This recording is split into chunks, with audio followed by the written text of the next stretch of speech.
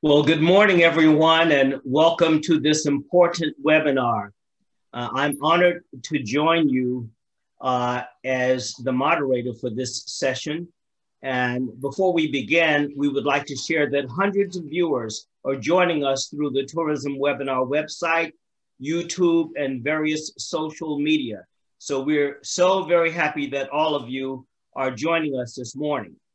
We do have an important housekeeping rule. We ask you to please mute yourselves throughout all presentations. There's a lot of material to cover, so we really appreciate your understanding and support. So with that brief background, let us begin. As we all know, we have come together at a time when this nation and the world are facing great challenges on multiple fronts, including war, hate, division in society, and natural disasters ranging from massive fires to floods. I know that we're all saddened by the painful images we've seen on the Gulf Coast and the northeast of the United States, as well as in Haiti and Afghanistan. People around the world are hurting, and people are suffering from COVID to climate change, to hunger and homelessness. Everyone, please mute yourselves. Everyone, please mute yourselves. So it is in this context that we come together today to discuss stereotypes, prejudice, discrimination, and racism in travel and tourism. I want to thank Mr. Reza Soltani for designing this webinar and assembling a truly distinguished panel of professionals who will share their thoughts and insights with us today from both their deep knowledge and their broad experiences in travel and tourism. Now, if it is okay with you, I thought I would kick off this session by sharing three brief vignettes of my own personal experience of engaging with the subject matter we will be discussing today. The first has to do with the experiences right here in the United States as a child growing up in the Deep South. These experiences laid the foundation for what I would eventually encounter globally. When I was growing up in Georgia, my father was the chairman of the Deacons Board at our church, and my mother was president of the missionary society that was involved in providing support to families and churches in Africa. During the summers, my parents and I would travel to a statewide Baptist convention, which was often hosted by Ebenezer Baptist Church in Atlanta. This was the family church of Dr. King and the church he pastored. While I must date myself, it is important to note that this was during the period of segregation, and Black people were not permitted to stay in hotels. Because of that, members of local churches would welcome us into their homes, prepare delicious meals, and make sure we were as comfortable as they could. And while I thought it was odd that we couldn't stay in hotels, I actually enjoyed the beautiful hospitality and rich fellowship with our hosts. Wonderful friendships were formed during those years. But this is yet another example of how Black people made delicious lemonade from the lemons we were handed. Jackie Robinson shared a related experience of how he was not permitted to stay at a hotel in Philadelphia while on the road with his team. This resulted in the entire team refusing to stay there. So this was a phenomenon that was not limited to the South. The next two examples took place during global travels. The first incident happened during the International Institute for Peace Through Tourism's first global summit, which was held in Amman, Jordan in the year 2000. The King of Jordan served as the royal patron for the summit. This was my first trip to the Middle East, and I was so excited. The headquarters for the summit was the Intercontinental Hotel. I arrived early to chair a meeting with our global coalition of partner organizations the day before the summit officially opened, and I was really, really tired. So on the day of the opening plenary, I went to the men's section of the health club early that morning to get a sauna and steam before the commencement of what I know and knew was going to be a very long day. I was actually delighted to be the only person there and was able to relax for a while before a group of white men came in. I immediately noticed that they began pointing at me, whispering and talking among themselves as they kept looking in my direction. Now, not wanting to cause a scene, since I was on the board of the sponsoring organization of a major event taking place at the hotel, and since I was about to leave anyway, I prepared to depart. But as I departed, I looked directly at each and every one of those men as I was leaving to let them know I had as much right to be there as they did.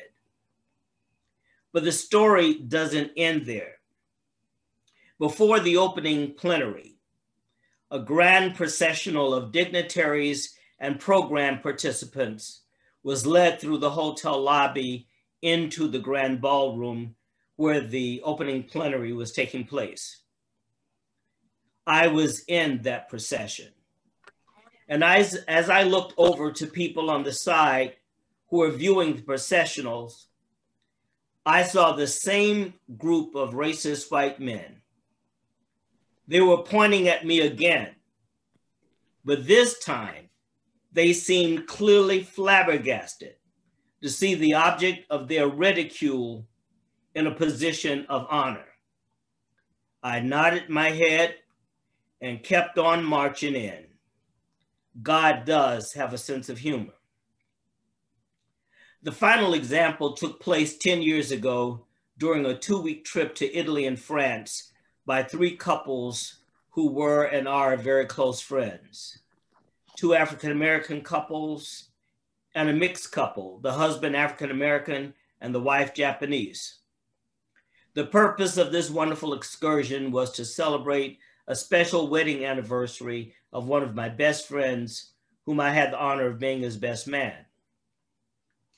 After Rome, Florence, and attending the wedding of a friend's son at a castle in Tuscany, our last stop on the trip was Paris. We rented a large 3-bedroom penthouse apartment with 2 floors and views of the Eiffel Tower, the Louvre, the Arc de Triomphe in the distance. It also included a beautiful wraparound terrace where we would hang out with a glass of wine, listen to jazz, and enjoy the beautiful views of the city. While there, we had another friend, good friend from the States, who was visiting Paris, and we invited her to come to our apartment for dinner instead of going out. She quickly accepted and asked if she could bring a few friends who lived in Paris and whom she wanted us to meet. We said, of course. But since we had been out for most of the day, we decided to pick up some delicious rotisserie chickens and other makings for a sumptuous meal. I believe this was the 16th district, but I'm not quite sure. So we went to the commercial area to do some shopping, and we divided the task. Being a Southern man, they said, Tim, you take care of the chicken. So I said, all right. So I spotted a nice sized rotisserie and decided to go in. To my amazement, there was a Parisian woman behind the counter who showed immediate hostility and asked why I was there and what I wanted. She made it abundantly clear that my patronage was not welcome, which was no problem because we could easily take our business elsewhere. So I walked out only to find an even more wonderful rotisserie with warm, beautiful people who gave us everything we needed and more for an incredible meal. Later, I was told that there was a re-emerging white nationalist movement in France that had a particular disdain for Black people and immigrants who are people of color. Although it was 10 years ago, as we see, the more things change, the more they remain the same. Overall, the entire trip was truly exceptional, but that is a memory we will never forget. It is a shame that this is what we must contend with. But I believe as we start this webinar, that we should never let racism stop us from experiencing this incredible world. So thank you for allowing me to share these few vignettes from some of my travel experiences. However, it is time now to hear from a true giant in travel and tourism. He is the recently retired Secretary General of the United Nations World Tourism Organization and currently chairman of the International Advisory Board of the International Institute for Peace Through Tourism. He is revered in every corner of the globe, and we are so blessed to have him with us. Please join me in welcoming the Honorable Dr. Caleb Rifai. Thank you so much, Timothy. You're very kind, you're very generous as usual. Thank you for sharing these stories with us. I want to start by saying something that may sound a bit controversial, but travel is a human right, just like any other human rights that are there. I think this is a principle that we should always maintain. It's important to know that everybody has the right to travel, not only those that have it, also those that don't. Not only whites, Africans, everybody has the right to travel. That's why COVID-19 now revealed so many things for us. COVID-19 made us do 4 things. One is emphasize the importance of domestic and regional tourism, which is very important because a country, another principle I want to share with you, a country that's not enjoyed by its own people could not be and should not be enjoyed by anybody else from outside. We should never ever look at tourism only in the eyes of a blonde or a blue-eyed person coming as if he's coming from Mars, being treated in a majestic way, while the people of the country are suffering. You can't anymore build 5-star hotels in 3-star communities. You can't do that anymore. It's not acceptable. Timothy, what you pass through is very, very real, very important. But you should never, ever look at travel as something that is away from you. It's your right to travel. It's everybody's right to travel. That's an important thing. Now, the rise of domestic and regional tourism was one of the byproducts of the COVID-19. COVID-19 is a crisis. But in Chinese language, the word crisis and the word opportunity are one word. Don't distinguish them from one. There's a silver liner in every crisis, and this one, silver liners. 4 years ago, I was interviewed by a Portuguese newspaper who asked me, what do you think the world will happen? Trump was just elected and he imposed a travel ban, which we all opposed. Secondly, there was terrorism all over the place. Thirdly, there was Brexit in the horizon. I said, look, tourism is a very sensitive industry. It will decline for a little while, but by next year, we'll go back to where it was. And it did. This time, I don't think we're going back to where we were. I think we will lead forward, not go backwards. It's a very important concept to share with you. We're going to go to a different new world, a better world, after COVID, if there is after COVID. The new reality is different. Now, this new reality may demand in some eyes, some people, that you all have to have money because tourism has to be sustainable. Now, sustainability doesn't have to be paid for at all. Sustainability is about you being responsible travelers. We can be responsible travelers no matter what our color of our skin is, no matter how much money we have. To start with, it's very, very bad to say that tourism sustainability has a price. Sustainability is not just about the environment, although the environment is very, very important here. The environment. You know, tourism is known to have contributed to 5% of the carbon footprint of the world. It's 5, not 15, not 20, but it's 5 too many. We need to share our responsibility in this one. And we are going to do that. We're doing that every day as we live by, because I believe that mankind will prevail. We're living in a better world today. The days that Timothy was talking about in the States are behind us now. The whole world is looking at the States. It's not the United States anymore. It's the divided States of America because of COVID. Every country, every state is acting on its own. Now, COVID has brought responsibility down to governments. Every government is acting on its own. No matter how good your government is, it doesn't work unless we all work together. Working together is a multilateral system. Our multilateral system has already failed us. Multilateral system has failed us.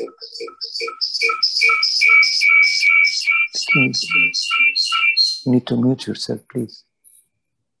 Thank you. I know Black Lives Matter. They matter a lot to me, to everybody else. Now, what we need to remind ourselves is one very important thing. We all came out of Africa after all. I wanted to watch the BBC series called The Journey of Man to see how we all came out of East Africa. Every human being in the world. Then we went all over the world. We settled in different places. We're all Africans. I feel African myself. I'm the patron of African Tourism Board, only because I believe in Africa. I believe the future is Africa. And in this COVID-19, future of Africa is being more set clear. Africa is a beautiful continent. I may not have the right color of skin, but I'm African at heart. I was born in Africa. I was born in Egypt, in Cairo. So I can claim that I'm African.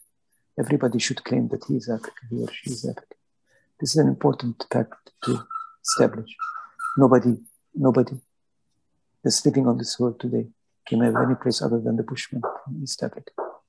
That's what the story is. It's a fact. Therefore, let me go back to the main principle. Travel is a human right today. Like every other human activity, travel and tourism has its downsides also.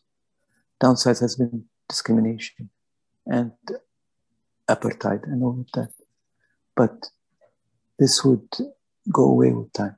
If we insist on doing that, I must thank Louis D'Amore and Rizabad Sultani for bringing us together under this very important title, because it's important to note that without us being conscious and aware of the world around us, we will never be able to make a change.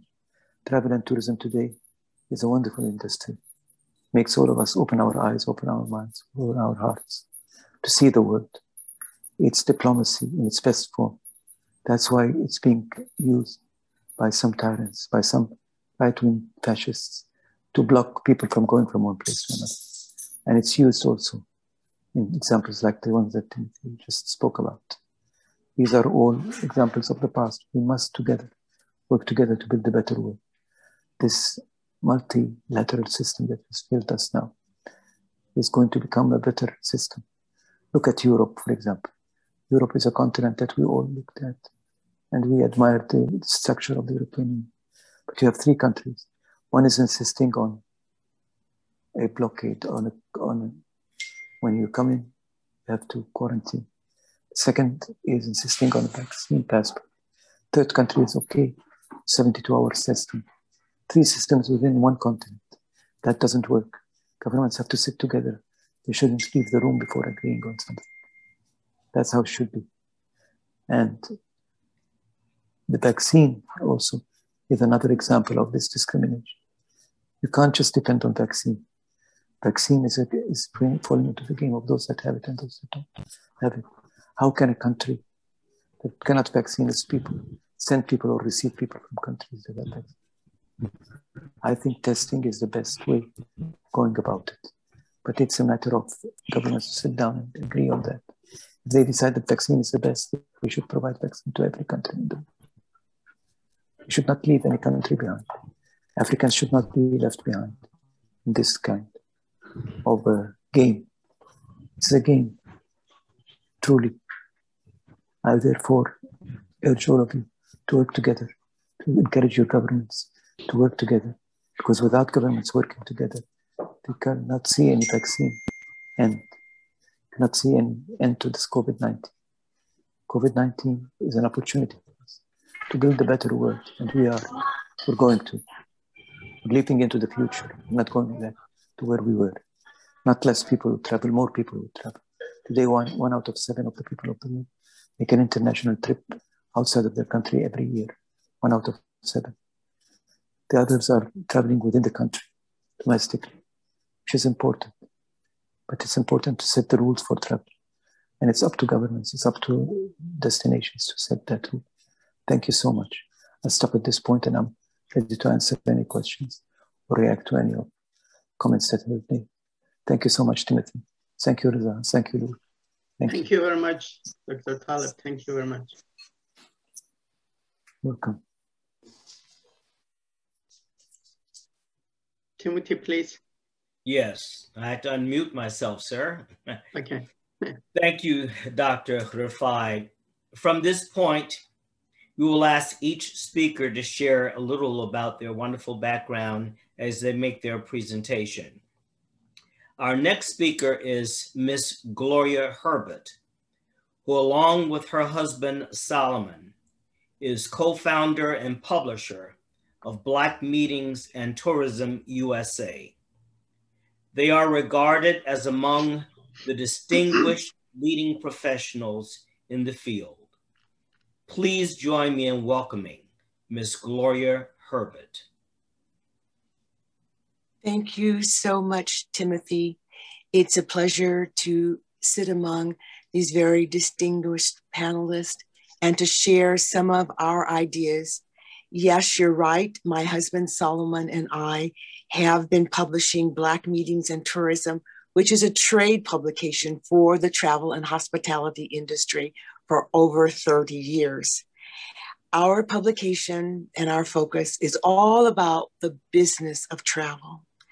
Timothy, we can all probably relate in many ways to the experiences that you shared with us. In our world today, in this country, most Americans consider the freedom of travel as one of those inalienable rights like life, liberty, and the pursuit of happiness. But there was a time in the not too distant past when African-American travelers, especially those traveling by car, were not permitted to stay in most hotels, eat in many restaurants, use public restrooms, or even buy gasoline at all service stations. And in fact, their lives could be jeopardized if they traveled to certain destinations at a particular time of day. To address that challenge, Victor Hugo Green, who was an African-American postal worker, created what was called the Green Book. This was a directory that listed places which provided accommodations and services where Black travelers would be welcomed and would be safe. Many of you are familiar, of course, with the film that popularized that book because it's of its name, Green Book. For people of color traveling in the US, that guide was an absolute life-saving necessity. In addition, however, to providing information about lodging and food and gasoline, these guides featured Black-owned businesses and services, everything from hair salons to medical offices and I guess everything in between. The Green Book was literally a treasure for African-American business and commerce. And in fact, the historic Green Book created a very unique system for employment opportunities and for economic empowerment because it brought a steady stream of revenue into many Black communities throughout the country and actually into some international destinations as well. Well, let's fast forward a little bit to 2019. African Americans are traveling at a rate never before seen in this country. They can travel to any destination, they can stay at any hotel, eat in any restaurant, and go to any attraction that their budgets will allow. So certainly at that level, African Americans are free to enjoy the wonderful experiences that travel has to offer. Actually, according to a recent report, the African American segment is one of the fastest growing markets in the travel industry. It generates upwards of $118 billion in annual revenue. But in terms of true equality, inclusion, and economic empowerment, the question still remains, how much of that revenue benefits African American communities? Well, to answer that question, let's just take a quick look at the US travel industry from the top down to see how the representation stacks up in the leadership space. There are over 700 official destination travel and tourism offices around the world. And yet there are only 8 African American presidents heading up any of these bureaus, which is slightly, perhaps that's just a bit over 1%. And I might add very quickly that among those, only 3 are women.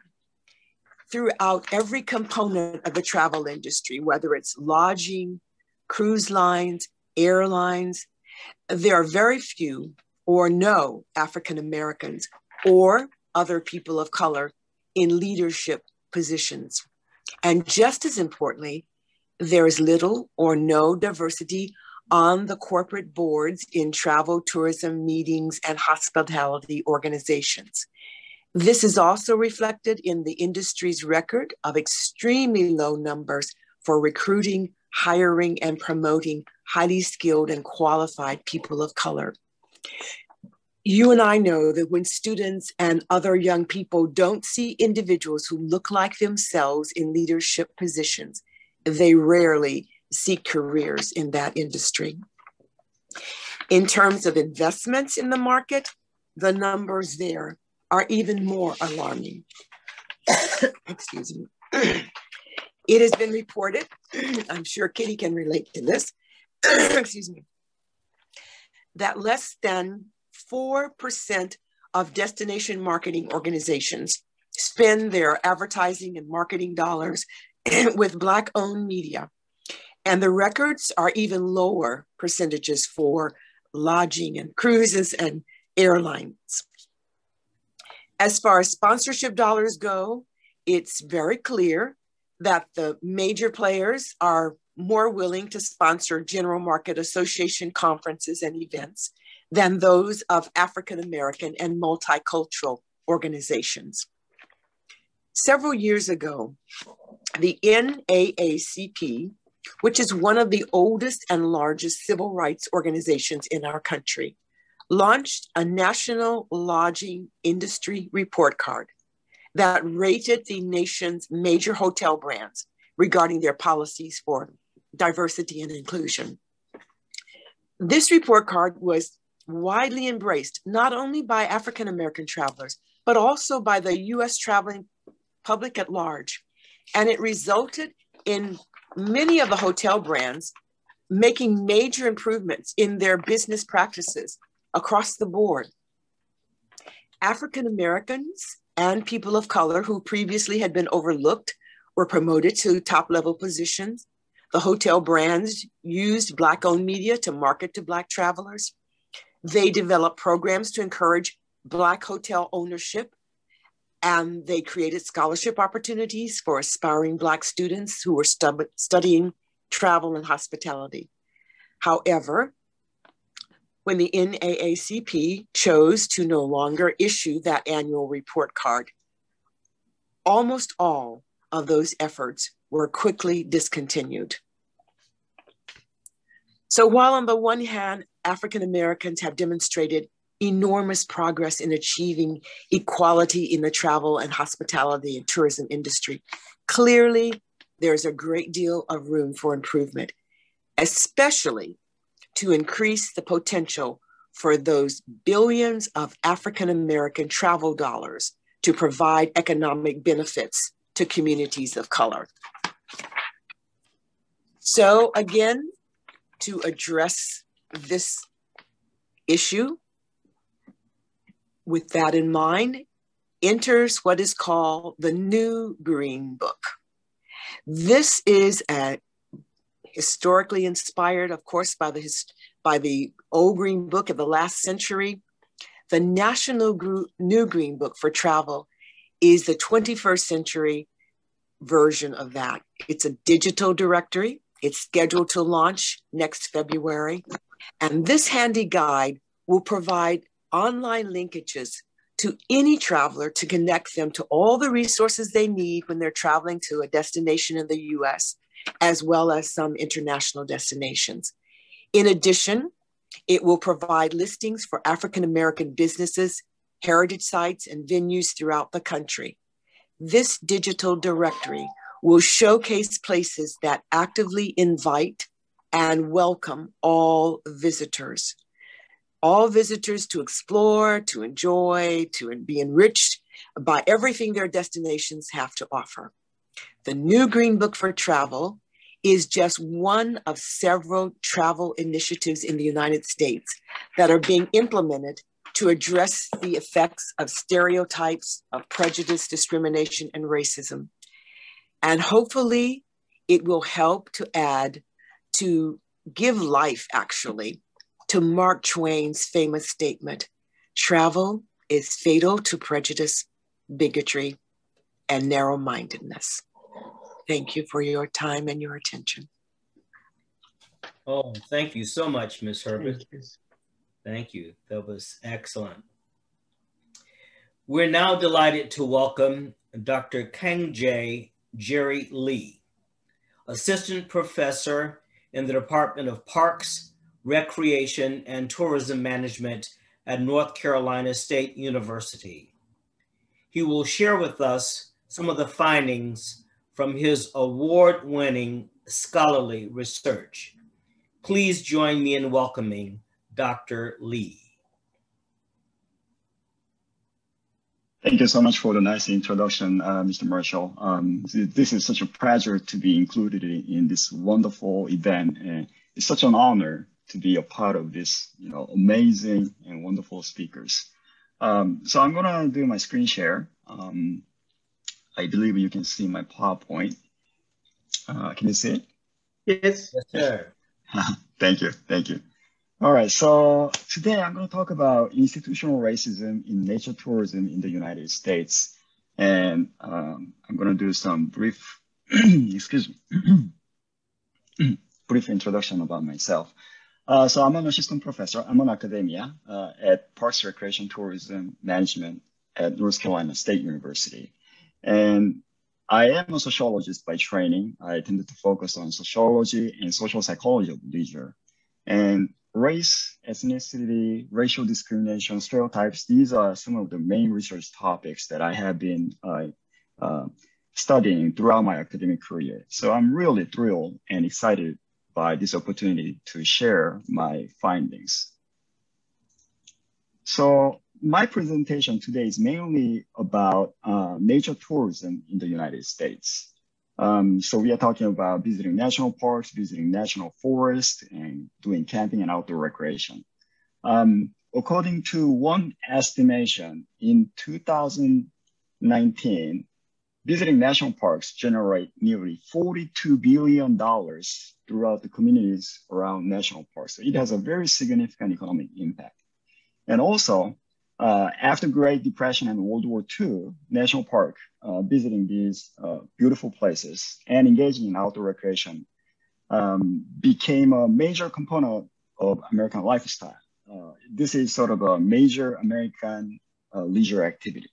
And national parks, they emerge as a sort of a symbol of national identity and patriotism. But what is interesting about this visiting national parks is that if you look at the racial and ethnicity of these visitors, people who actually visit these national parks and national forests, and there's a pretty clear racial and ethnic disparities. This is a statistic from Great Smoky Mountain National Park, which is the most visited, the most popular national park in the United States. If you see it, it's so clear that overwhelming majority of visitors to this park is white Americans. and people of color, such as Hispanics and Blacks, they are only a fraction of the total visitor of this particular park. But if you compare these statistics with other national parks, you can see the same, almost the same pattern. One of the major destinations for nature tourism is national forest in the US. And again, you can see the same type of racial and ethnic disparities. And, in 2019 report, it documented that 97% of national forest visitors were white American. And if you look at African-American population, which is purple color in this pie chart, it's only 1.2%, which is it's a substantially lower proportion compared to the general population, because African-Americans usually 14% of the US population. So we are talking about a huge gap between nation's African-American population and people who actually visit or partake in nature tourism. So if you see these statistics, then you start to have some questions. And is this something important? Is this something that we need to pay attention? And if so, why is this happening? We have to understand the cause of what is actually causing this type of racial and ethnic disparities. And once you identify the cause of this issue, then we have to ask, what can we do about this type of situation? So I'm going to address these questions one by one in today's my presentation. So first question is this important? I think this is very easy. As a lot of you already mentioned, tourism is about human rights. And tourism is about educational opportunities. And tourism, many empirical studies show that tourism, nature tourism in particular, provides many, many health benefits. And also, there is a substantial body of literature in tourism scholarship that nature tourism is closely related to life satisfaction and well-being. So if we are talking about these benefits are disproportionately enjoyed by white Americans, then we are essentially talking about social justice issue here. We are talking about discrimination. We are talking about equity issue. So this is the reason why this is something very, very important. Then, okay, the next question will be, that we have to address will be, why is this happening? Previously, many researchers talk about income level. I mean, it is true that white Americans make disproportionately higher income than African Americans or Hispanics. But even though income levels are similar, even though African Americans have higher income level, Black middle class and upper class, they tended to engage in outdoor recreation or visiting nature tourism destination far less likely than white Americans. So it doesn't really provide a strong explanation. The second explanation is culture. The idea is that African Americans have a very distinctive culture that do not see nature tourism as an ideal sort of recreational experience. But this explanation is also very weak. It doesn't have a very strong empirical findings, and previous findings have been very mixed. And if we emphasize culture too much, it becomes cultural determinism, and it prevents us to engage in scientific discussion. So today, I'm going to, as an alternative explanation, to me, this is the most convincing and reasonable explanation, which is the history of institutional racism in American great outdoors. What I mean by this is that, since last year, a lot of Americans became aware of the issues related to systemic racism and institutional racism. So that's exactly what I'm going to talk about today. For national parks, we have to understand how nature has been conceptualized in this country. So nature, wilderness, great outdoors started to emerge during the mid and late 1800s in the United States during American conservation movement. And at that time, American cities are experiencing rapid urbanization, high population density, diseases, and lack of infrastructures and pollutions. And so during this time, a lot of urban white elites, white politicians, journal editors and businessmen, very, very powerful, rich individuals, start to romanticize wilderness. And during this process, they start to create this interesting dichotomy between city and wilderness. City is usually associated with something negative, dirty, dangerous, and filled with many immigrants and people of color. but they conceptualize wilderness as clean, safe, and ideal environment. And when they do that, they start to associate nature with white American, white race. And then this type of racial connotation of American wilderness was further strengthened by eugenics. Eugenics is basically study or social movement to improve the generic composition of the human race, meaning that it argues that certain racial and ethnic groups are smarter, superior, stronger than any other racial groups. So it has a very strong racist idea.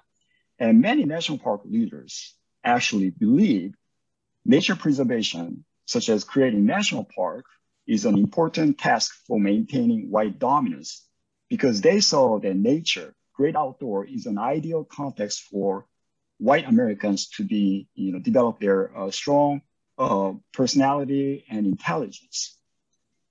And one of such individual was Madison Grant. He was a lawyer and zoologist, and he made a tireless contribution to the creation of many national parks in the West, in the United States. And he was a very strong eugenicist.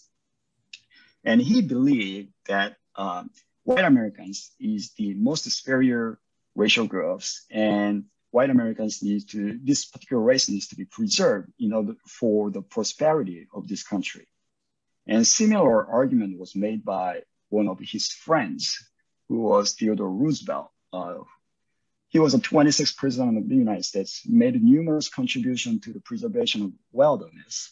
But his intention of preserving this nature was actually closely tied to his ideology, eugenicist ideology. He saw that the nature, again, is the best ideal context for white Americans to thrive. And this is the place that white Americans can learn many knowledges and personalities than any other social context.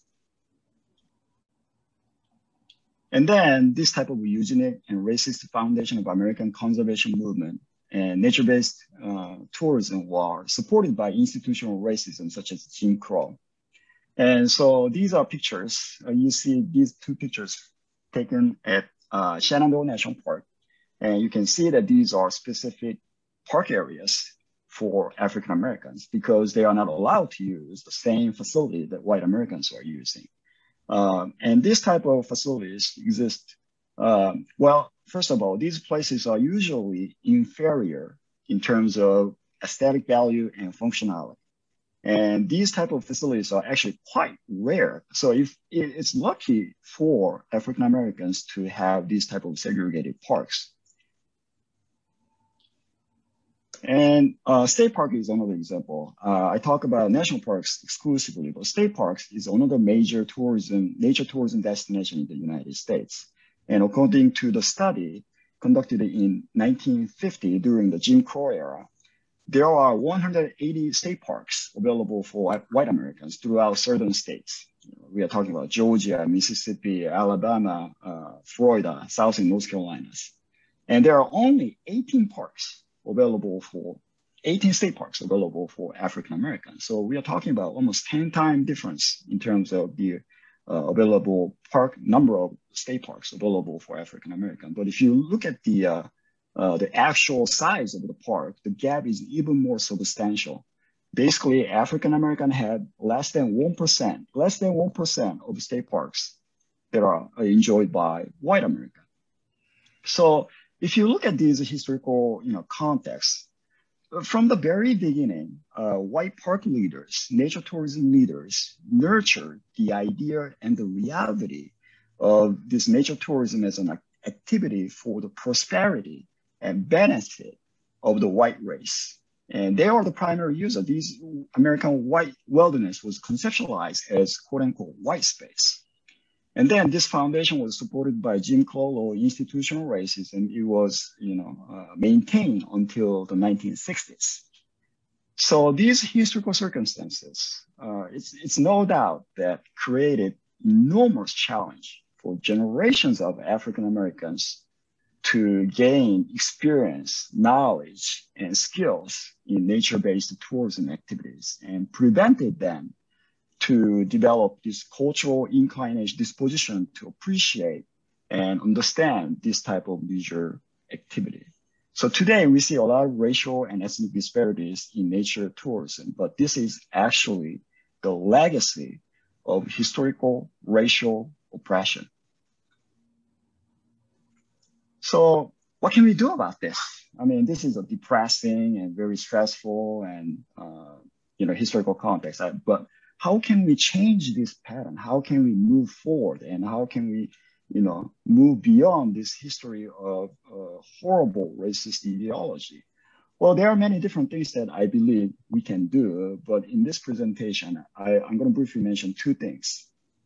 I think, first of all, we need more people of color in our environmental and park leaders. If you look at the history of National Park Service and National Forest, they have a long history, but throughout their organizational history, they only had one African American director, and until recently, Forest Service didn't have any non-white individual in the history of their directors. This year, the organization, the agency, had first African American director of National Forest. And similarly, National Park Service had only one African American director throughout its organization history. So I think this is, unfortunate. I think in order for the next generation to understand that this is not only about white America, this is, it's a symbolic meaning and representational issue that we have more environmental and park leaders from people of color. The second, recommendation that I will make is that we need to highlight the history of Black accomplishment in nature tourism. Despite of all of these challenges, African Americans were the one who set the foundation of nature tourism and national parks. And a lot of people don't know about this. So for example, Captain Charles Young, he was the first Black national park superintendent. And also there are many Buffalo soldiers, African American soldiers, in many national parks areas in California and Western states. And they were the first park rangers. They maintain park. They sometimes, operated as tour guide. So if we highlight these Black accomplishments in the nature, and I think we can change our stereotype of nature tourism as white activity, and I think we can make this particular activity as more inclusive and more just leisure recreation activity. I'm going to skip this slide and for the time being. So thank you so much. Well, thank you so much, Dr. Lee. That was really an excellent presentation. A lot of very important information. Thank you so much. Our next presenter is Ms. Deepika Sen, the founder and president of a classic tours collection and also creator of the Women's Empowerment Tour, both which provide unique, immersive tour experiences for participants. So please join me in welcoming Ms. Deepika Sen. Thank you, Timothy Marshall and Reza, for having me here. I do appreciate being part of this panel, and there are a lot of things I'm learning today about African-American history. I thought I knew everything, but you never do till you depart from this world. What I want to talk about is, when we talk about racism, we have to talk about inclusion of our own community, where we do have racism within ourselves, within our own people. And I'll talk about India, for example. We had colonialism. We were a society that was very fractioned. We were divided. We never came together. So when foreigners came to India, it was very easy for them to annex, to take over India and rule it as their own country.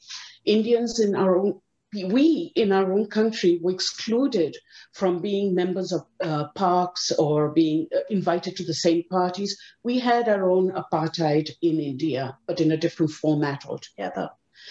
And I find that we Indians, we look at each other's skin colors and we become very racist about it. I have experienced it in my own country before I even talk about America or any other society. And I think we need to come together. What I want to state is I come from a racial and a biracial background. My mother was white Jewish. My father was Indian. And you could say he was Black because he was very, very dark, Indian, Hindu. And I was brought up in a home where color was never discussed. I assumed everybody was like me, that we came from this kind of background, and it's okay. It was only during my childhood did I realize that my father in the early 60s, I believe, he went to Mumbai and he wanted to join a club. And they wouldn't allow him to enter the club because he was Indian. There was this archaic law that was instituted during the time of the British when they were ruling India. Indians were not allowed to be members. To think that in 1947, we got our freedom, that in India, we still considered ourselves to be inferior, that we were not allowed to be members in our own clubs in our own country. So my father created a massive media campaign to fight this, and he took it to the Supreme Court, and he was the one who overturned this ruling. And now Indians are members in clubs in India. When I came into tourism, I never really gave much thought to racism. And the only time I really, it really touched me was in America, as I mentioned in my previous conversations when I've had with people. During the Trump era, when Trump became president, I was refused entry into a restaurant. You read about it in books. You read about how African Americans were refused to allow to enter restaurants. But until and unless it happens to you, you feel the impact of that. And I realized as a community, we need to come together and we need to talk about how do we fight racism, but we need to start with ourselves first. And I had to answer for myself, am I racist? And what is racism? Is it about color? Is it gender? What about religion? I have been called, I remember when 9/11 happened, I had somebody call me a Paki. You know, I'm not Pakistani. Get to know me first before you make an accusation. And don't call somebody a Paki because that's very, very racist. Everybody is the same at the end of the day. And Pakistanis are very proud people. They have a great history and they have a lot to offer in this world. And I think what I have decided to do in tourism is one soul at a time. Whoever knocks at my door and wants to travel, I have them travel to a certain destination and I have them intermingle with the local people in that particular country. And I find that when you change one person, it has a dominoes effect and you change a lot of lives after that. And I feel during this phase right now, what we're going through, I love what Black Lives is doing. They do matter. But where I say don't cause a division, all lives matter. We're all important and we all need to come together and talk about this and make it a healthy atmosphere. I wish to end by saying what Dr. Martin Luther King would say. I forgot. Judge me, you know, you have to judge me for who I am, not by the color of my skin. It's not important. My soul is more important and who I am and what I stand for and my community. Thank you so much for this opportunity. Thank you. Thank you very much. Thank you so much, Ms. Sen. Thank you very much. Well, it is a delight to introduce our next presenter, who is regarded as one of the preeminent leaders in the field of cultural heritage tourism. She is Ms. Kitty Pope, the co-founder and publisher of AfricanDiasporaTourism.com and the associate director of the National Cultural Heritage Tourism Center. She is a dear friend of the founder and president of IIPT, whose board I chair. So please join me in giving a warm welcome to Ms. Kitty Pope.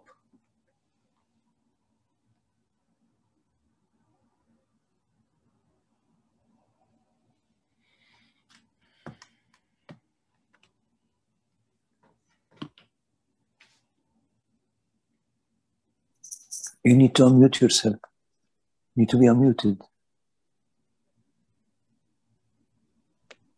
Okay, I just said hello to everyone. Yes. And I wanted to get started by telling you that I started my travel career in a response to the lack of inclusion and diversity that I was seeing in the travel industry.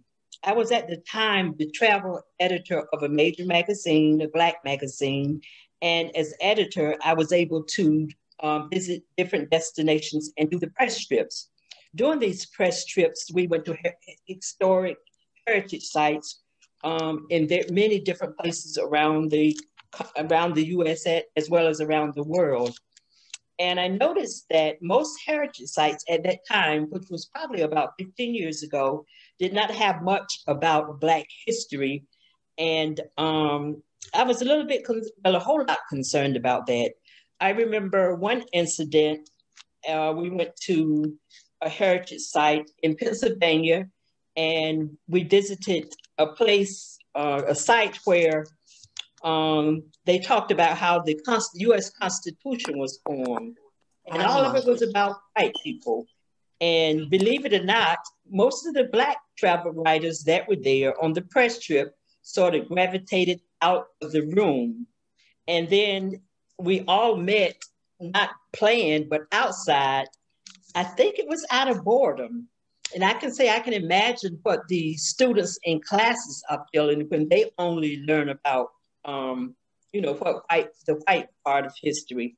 So from that, I also noticed that most of the travel writers on press trip were mostly white. So I just started thinking we need more Black participation in travel media. And out of this observation, I knew that I wanted to be involved in cultural heritage tourism. From there, I formed the International Association of Black Travel Writers with the few Black travel writers that I did travel with on some of the press trips. It wasn't exclusively for Black people. It wasn't about the color of the skin, but the organization was more about stimulating Black travel and promoting heritage and historic trails. I know that the travel media was and still is one of the best and most effective influential tools that we can use to help open doors and bring awareness to cultural heritage travel. And from the organization of travel writers that I formed, I later formed the African Diaspora Tourism. And that was created with the sole purpose of promoting Black heritage, cultural heritage tourism trails. And from that, I hosted several events, including the African Diaspora World Tourism Awards, where we honored movers and shakers in the industry. I think that cultural heritage tourism is important because it helps to educate the public about the contributions of, in particular for my website, African Diaspora Tourism, of Black people all over the world, people of African descent all over the world. These types of events stimulate cultural heritage tourism and can also combat racism, or at least promote diversity and inclusion by bringing awareness to Black contributions and making the public and communities know that Black influence has been left out of the travel industry. This is a way to educate the public about heritage sites. Education will play a key part in combating racism and promoting diversity and exclusion. Because believe it or not, many of the people that visit the Black Heritage Trails are whites or non-Blacks. And as I was saying, the heritage trails, the Black Heritage Trails are visited by a lot of non-Black people. And in many cities around the world, one of the major draws for that city is a Black heritage site or tourism trails. This is true of in Atlanta. The Martin Luther King site is the #1 site, heritage site visit. And it used to be in the world. I don't know if it's still, not the world, but the US in the country. I don't know if it still is. And second to that is the Martin Luther King Memorial in Washington, D.C. The same thing happens with Macon, Georgia. In Macon, Georgia, please mute yourself. Please mute yourself. Okay, in Macon, Georgia, they have the Harriet Tubman Museum, which is the most, sort of puts Macon on the map. That's the most visited heritage sites. So I think that this shows that all people are interested in learning about Black history, because Black history is a part of America's history and everyone's history everywhere where there's people of African descent all around the world. Now, just recently, I went to Montgomery to visit the Lynching Museum. And when I was there, most of the people who were there were non-Black people. White people were there to learn about the lynchings that took place in America, and because they know that it's a part of their history. That's why I believe that media is very important, especially in terms of educating the public.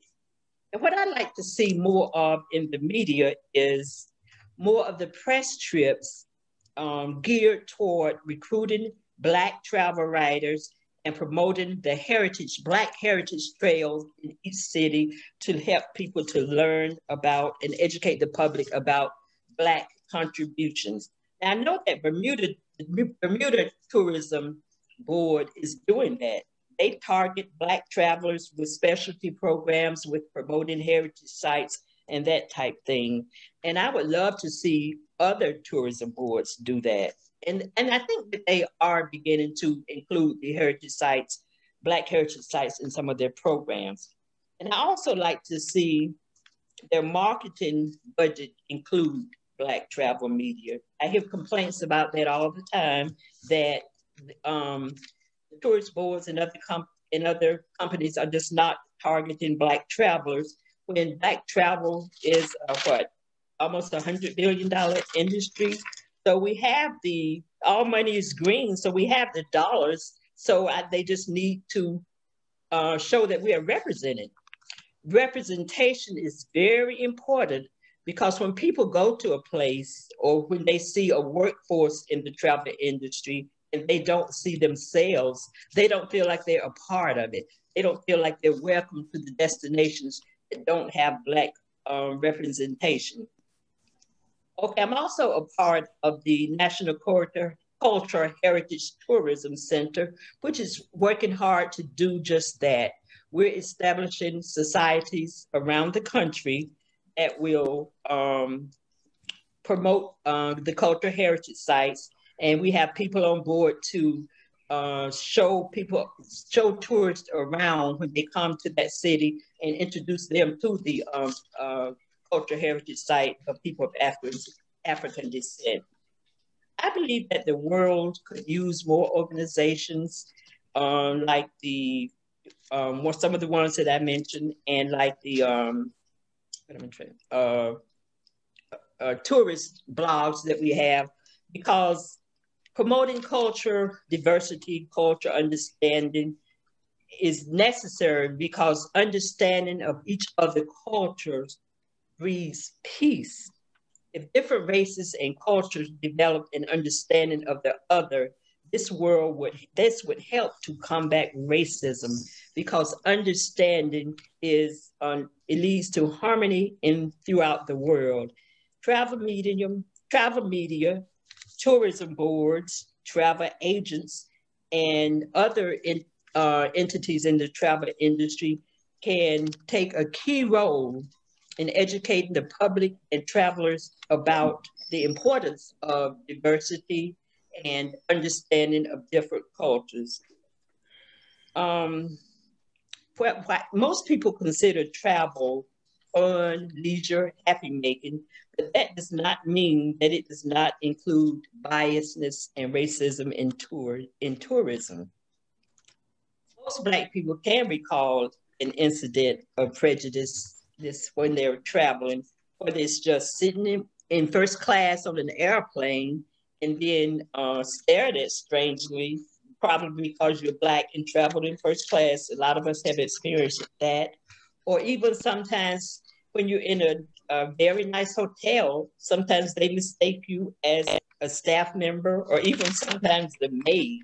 So education would help travelers to be sensitive to things like that. So in closing, I would just like to say, I would love to see the tourism industry take a lead role in bringing people together to promote inclusion and diversity. Addressing racism is a part of responsible tourism. The travel industry can and must serve as a voice against racism and moreover, a voice for inclusion in almost every aspect of the tourism industry. So everyone in the travel industry must speak out, even on an individual basis and collectively as part of organizations, as part of travel agents or whatever part of the industry that you're involved in. We must all work together during this pivotal time in world history, because I think most people have heard that Mark Twain said that travel is fatal to prejudice. So the travel industry, I believe, can be a key entity in promoting cultural heritage tourism as one aspect of combating racism and including promoting diversity and inclusion. Thank you. Thank you so much, Ms. Pope, for those valuable insights. Thank you. Our final presenter is Ms. Tanisha Barnes, the owner of T. Barnes Global Lifestyle, the founder of the Black Freedom Colony, and the executive director of the Mwasi Creative Community, currently located in Morocco. She is truly a global lifestyle entrepreneur. Please join me in welcoming Ms. Tanisha Barnes. Thank you so much, Timothy. Thank you so much for inviting me into this amazing conversation around race and travel. As you said, my name is T. Barnes. I'm a global lifestyle entrepreneur. I am the founder of the Black Freedom Colony and Mwasi Creative Community and the owner of T. Barnes Global Lifestyle. My life's mission is to move my people towards freedom. And the freedom that I'm seeking is a reconciliation of ourselves to ourselves, and reclaiming our history beyond the mythologies, reclaiming our cultural traditions, our spiritual practices, and reclaiming our healing modalities and our ability to decenter whiteness and live authentically at the center of our own story, and to do all of this through travel as global citizens throughout the world. I'm always reluctant to name my business a tourism company because travel for African Americans is so much more than exploring the world. It's deeply political, it's a resistance, and it's freedom. I think I'm taking a bit of a different approach to some of my panel members because while I recognize anti-Blackness and racism as a global entity, I actually think that travel, particularly for African Americans, creates a level of freedom. And I think that the way that we understand race and racism very specifically within travel can be misconstrued based on our understanding of the American experience, which is why this idea of a very global and broader view, I think, becomes very important. African Americans are perhaps the most free people on earth. We can move around the world with very few limitations, and more than even most Europeans or anyone else in the world. And it's the strange positioning as both oppressed and privileged. And when we find the power in this intersection, we'll realize that freedom was always a choice and our responsibility to take by any means necessary. When we use this experience of domestic terrorism in the United States against, and we use it, that they use against us to build our compassion for the world and to use the privilege of the American passport to move throughout it, we discover parts of ourselves that we never knew existed. We realize we were never bound to the land that abuses us. We challenge imaginary borders. We find people we never knew were our tribe. We push at every social construction, racial, gender, cultural barrier. And we realize that being born from tradition or being torn from tradition and tribal alliances can also be a gift. We feel the impulse, we feel the pulse of humanity at its core, and you'll understand yourself as a child of the world. You belong anywhere and everywhere. And it is at that point that you understand your freedom, you embrace it, and you never let it go. For me, it's past time that we begin to recognize borders around countries as a social construction. And as humanity moves forward, I believe as Mr. Raif, they've talked about, this is a human right.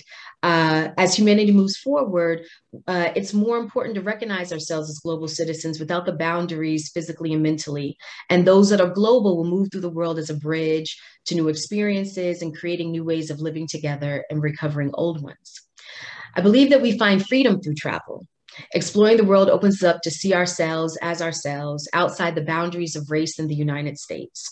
Black people in the US find ourselves at a crossroad with a country that has honestly never recognized our citizenship or reconciled our humanity. And we ashamedly fight the same fight as our ancestors 400 years ago. And so I believe that with travel, it's our passport to be able to expand ourselves beyond these borders. And we are exploring. And, these facts have already been presented before, but I'd like to reiterate them, particularly for the travel industry, because I think that they're extremely important. As it relates to the tourism, African Americans are traveling. We're the fastest growing tourism market in the United States. We valued our travel has increased from 48 billion in 2010 to 63 billion in 2018, to 109.4 billion in 2019. The cultural travelers, as Kitty Pope has pointed out, spend the most amount of money on the ground of any travelers that are traveling, about $2,078 per trip. So we're out there. And so now I'd like to kind of speak a little bit more candidly about what I'm seeing in the industry. So like I said, yes, anti-Blackness, racism, all types of isms are real across the world. And I think that there is an extreme responsibility for us to begin to ask that our travel industry professionals educate themselves on the market. Forbes just came out with these really great articles around African-American travel. And I think that has encouraged the market to see us differently, right, from a financial perspective. But if you're out traveling the world and you're out planning travel as I am all over the world, whether you're in Africa or whether you're in Europe, you are still seeing that people understand the European or white American market as the core, and getting them to decenter whiteness, getting them to deal with the intrinsic bias that they have around white supremacy, which affects all of us all over the world, is a challenge, right?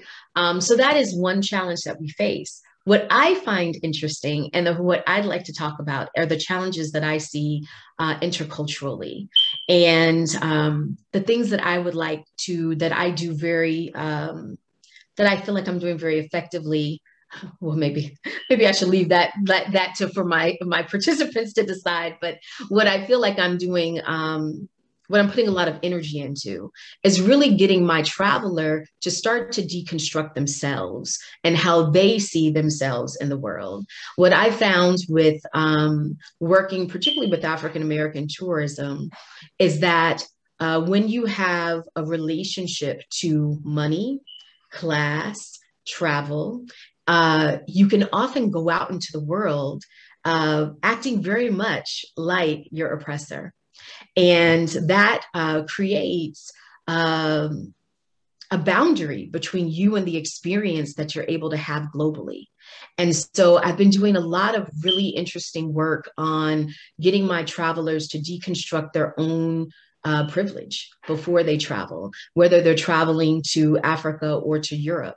It's very interesting when you engage yourself in that way, the way that other people change and relate to you. And I think that this is an encompassing conversation. It's more than the industry. It's all of us as individuals deconstructing how we see ourselves, how we find value, because travel can, pump you up. Sitting in those first class seats can make you feel, really powerful sometimes. And being able to go to places that maybe people locally could never attend can make you feel a certain kind of way. And I find this conversation to be really interesting because I think when we start to be very thoughtful about how we engage the world engages us differently. And I am learning that as we go through this process of exploring, expanding, and creating this travel industry and using our differences to connect with each other, that I see things becoming very different. And I think that's a responsibility for us too, as people that are within the tourism industry, to make sure that we're working with our traveler in addition to working with the industry. And so I don't have much more to say around that, but I think that that is kind of a different perspective from what we've talked about thus far, and really speaks to this idea of human rights. I think it kind of touches on what everyone has said. We've all had, experiences in the world. One thing I do want to point out is that I do think it's very important to classify the difference between anti-Blackness and racism, because one of the things around travel, because it's so necessary for African-American people to travel, simple comments like, well, racism is everywhere, it becomes destructive to people wanting to explore. If you already are within a society where people believe that this is the best place on earth to be, right? And they've been brainwashed to believe that there's no other place better than America. Everybody wants to come here. Why would I go out? It really limits their ability to want to continue to explore if the narrative is that racism is everywhere. When in fact, you're not necessarily always engaging racism, right? And that has to be talked about, because we have I found people misinterpret culture. They misinterpret language. They misinterpret body language. And these things are really small details that you have to teach yourself as a traveler to deconstruct, and to sometimes hold back your opinion about what is actually happening, what you're actually engaging with within a society and a community. And it expands. My biggest fear is that as we talk about racism and discrimination within the travel industry, and you get a young African-American person that has grown up in the American school system, that believes that there's no place better on earth than the US, and they hear racism is everywhere, why should I go anywhere, right? And challenging that, for them to be very careful about the way that they think about these things, I think is very interesting. I am less interested in American tourism, although I had a wonderful, wonderful set of parents that took me to all 50 states before I graduated high school. And so I have had the benefit of traveling through the United States and experiencing what that's like. And I know how powerful that was in my life. I'm much more interested in the global aspect of travel, because I think for African Americans, that's what holds that freedom. That's what holds the next space of imagining yourself beyond the periphery of these borders. And as we're doing this imagining, I want us to be very thoughtful and very careful, and to have much more nuanced conversations around what race really looks like in the world, what prejudice really means. You know, when we're talking about caste in India and we're talking about colorism and how you relate to that, we also know that if you go in as an American and you're darker, but you have more money, that system looks different for you. You're treated differently. And getting people to understand how all of those things work, I think it opens up and expands your relationship with the community that you're engaging with. It doesn't mean that you're not going to have somebody that's going to treat you terribly in the world, right? It doesn't mean that you're not going to experience racism. I really encourage, you know, particularly African-American travelers, you know, start going into Africa, you know, leave some of the European countries to the wayside. You know, I travel very little to Europe anymore. I've did that, you know, but it doesn't mean that when you get into Africa, you're not going to experience levels of tribalism or levels of race or levels of language barriers. And I'm very excited about travel. You know, I think even with this conversation of stereotypes and racism, it's a big open opportunity for those of us of color in the tourism industry to be able to create these moments of opportunity, of expansion. And the world for me is like a big playground. I feel like the world has opened its heart to me. I've never been to a country where people have not wanted to love on me and accept me and learn about me. And I think thinking about travel, particularly from a race perspective, for me, it's a sense of expansion and freedom, and my imagination of who I am and who the people are around me has been able to just it lights me up. And so when I think about race, I actually think about it from kind of a different perspective, and more, I think, from a perspective of expansion.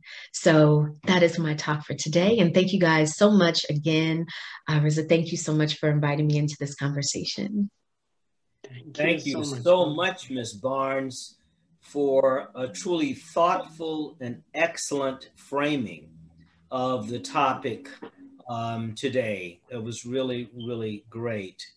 Well, ladies and gentlemen, I am sure you will agree that we have been richly fed this morning. What an awesome group of truly knowledgeable presenters who gave us deep and insightful information. I would like to ask you to please now unmute yourselves and join me in giving a big round of applause to thank this wonderful panel for a job superbly done. Thank you, guys. It was so wonderful and so emotional. Great. Excellent. Thank you. Excellent. Now, please join me in thanking Mr. Reza Soltani, not only for his vision in creating this outstanding session today, but also in the execution of his vision. Thank you, Mr. Soltani. Thank you. If I may add also, Dr. Ludo Amor, President of International Institute for Peace through Tourism, he's here too.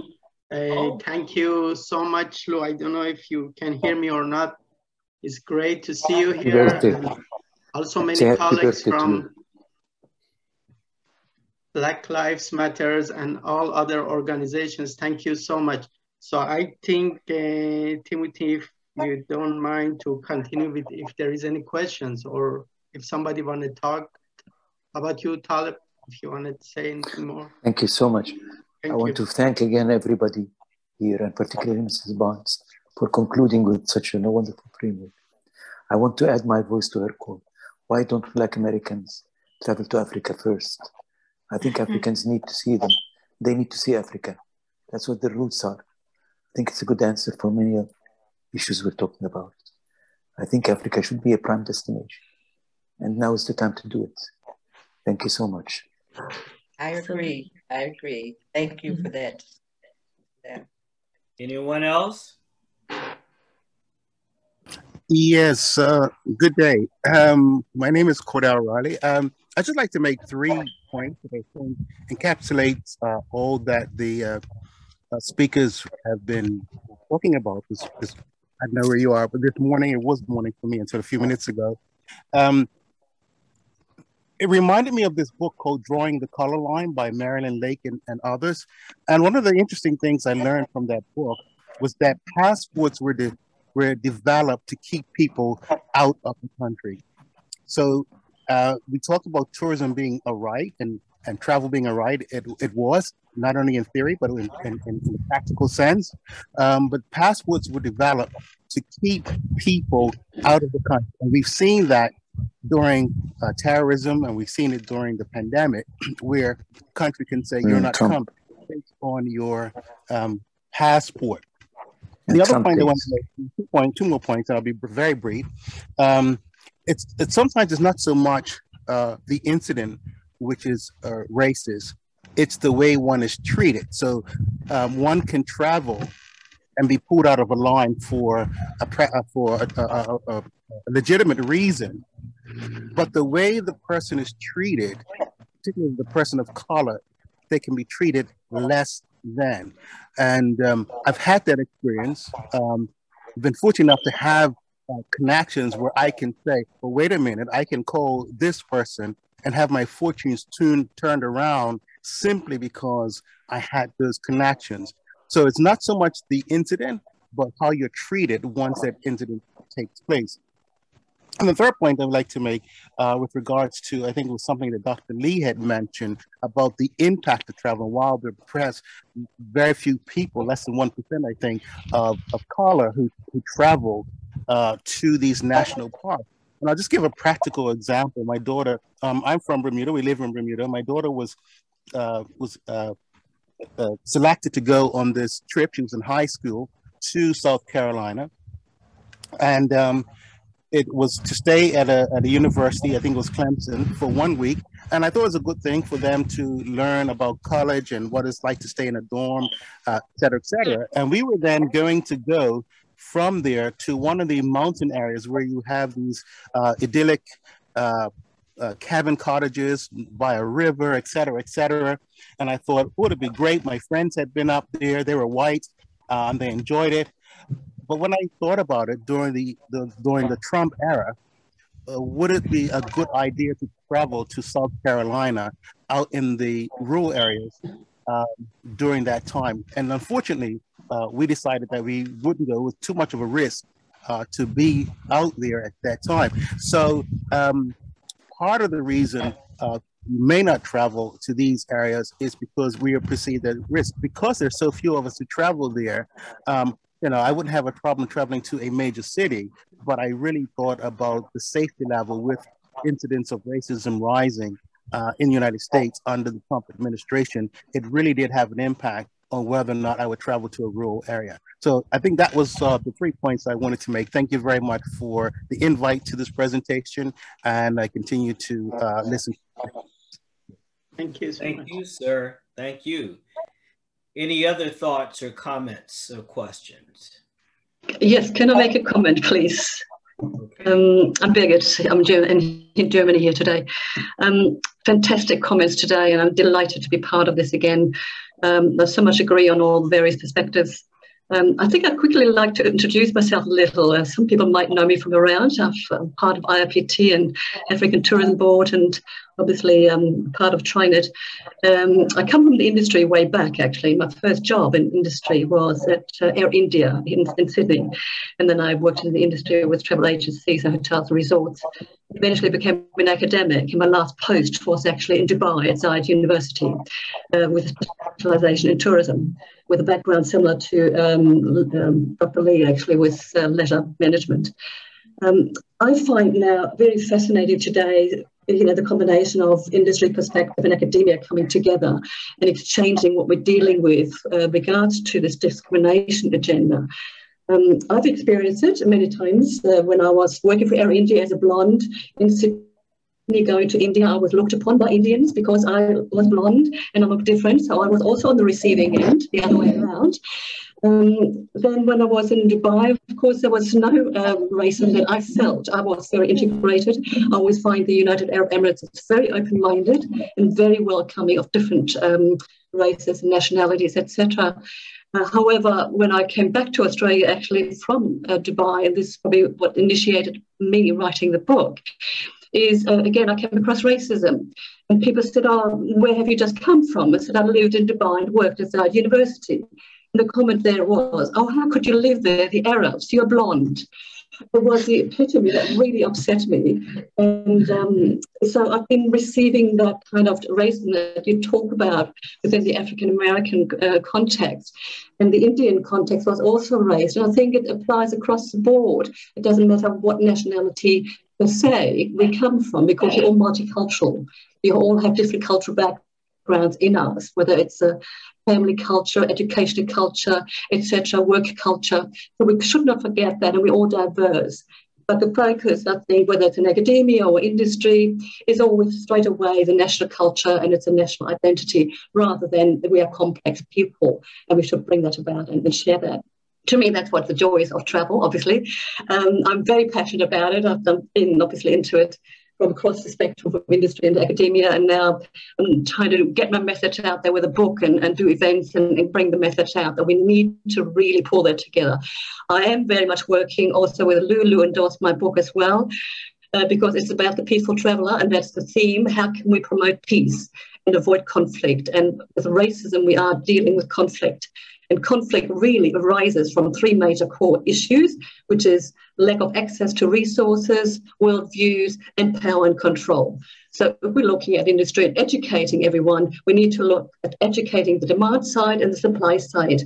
And having worked in the industry and getting exposed to people in the industry, I find there's a lack of understanding, a lot of ignorance about these agendas that we have today.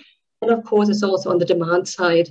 There's a lot of work to be done, and I really hope that we can do a bit more than having these lovely Zoom sessions and get the message out on a bigger picture. So I'd love to be involved with that. So please, get in touch with me, and then we take it from there. So that's all I wanted to say today. And thank you very much for having me here today. It's awesome. Fantastic. Thank you so much. We really appreciate that. Any other comments or questions before we bring the session to a close? All right. Well, we've now come to the conclusion of this morning's session. Thank you all again for your participation, your time, and your support. Until we meet again, this concludes the webinar on stereotypes, prejudice, discrimination, and racism in tourism. Be well. Bye. Thank you. Thank you so much, Timothy Marshall, for the great job that you did. Thank you so much. From tomorrow, the recording of this webinar will be available on our website, tourismwebinar.com. And thank you so much, all of you. It was great. It was so emotional. Thank you so much. Have a great weekend. Same to you. Bye-bye. Thank you. Thank you, Riza. Thank you, Riza. Thank you. Thank you. Bye, Riza. Thank you. Very informative. Bye. Thank you so much. Bye.